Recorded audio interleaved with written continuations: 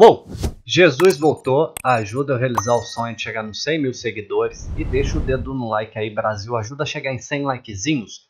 Olha, galera, esse vídeo aqui é para você que está pensando no fim, hein? No fim dos tempos, o que vai acontecer? Vamos ver essa parada aqui, Brasil? Em 3, 2, 1, foi!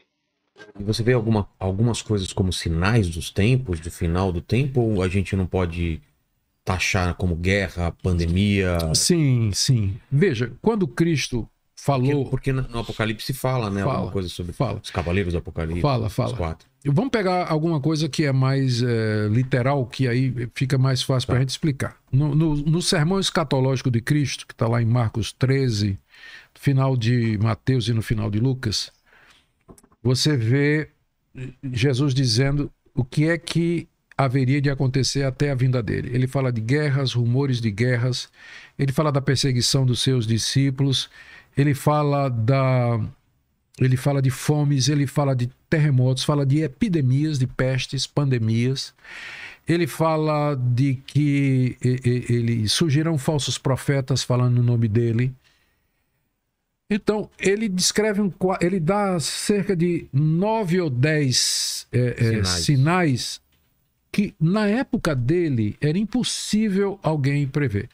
Quando Cristo viveu na época da Pax Romana, mas ele falou de guerras e rumores de guerra.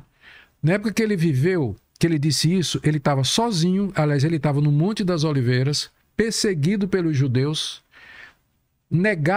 traído já por Judas, vai ser negado por Pedro, e os 10 discípulos que sobraram, sim, fugiram na hora na hora que apertou.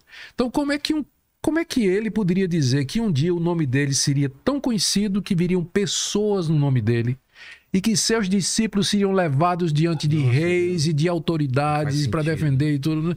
Então, aqueles sinais eles foram dados para mostrar que Jesus é o Filho de Deus, que ele é profeta.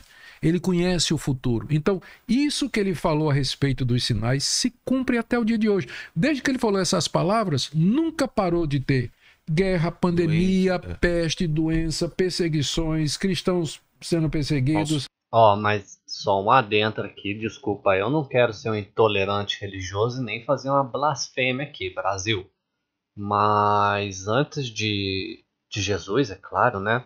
Do nascimento e do vivimento dele aí, né, da vida dele, para trás disso, o que mais se tinha ainda era tudo isso que ele está falando.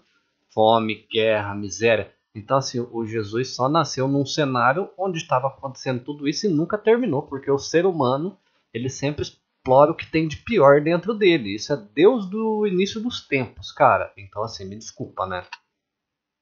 Falsos profetas, nunca parou. Pra mim, sempre teve épocas mais, épocas menos.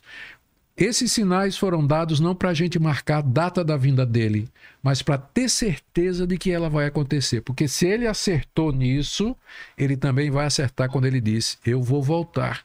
E qual é essa intenção da segunda vinda de Cristo? Aquele plano final. Ele veio. Mas qual seria esse plano final? Outro arrebatamento, outra inundação aqui, o que vai acontecer? Fez o que tinha que ser feito. Fez. E agora ele volta para apagar arrematar, né? Lembra do que a gente falou no começo da nossa conversa, que Deus tem um plano? E que esse plano termina num novo paraíso onde o pecado não é mais possível e tudo mais. Ele vem para estar conosco lá. Brasil, mais um vídeo onde eu assisto, esperando uma resposta concreta, mas só achei respostas abstratas. Olha, coloca aí nos comentários o que você achou desse vídeo. Ajuda a realizar o sonho dos 100 mil seguidores e 100 likezinhos nesse vídeo, hein? Abraço sagrado, Bespernet. Fui!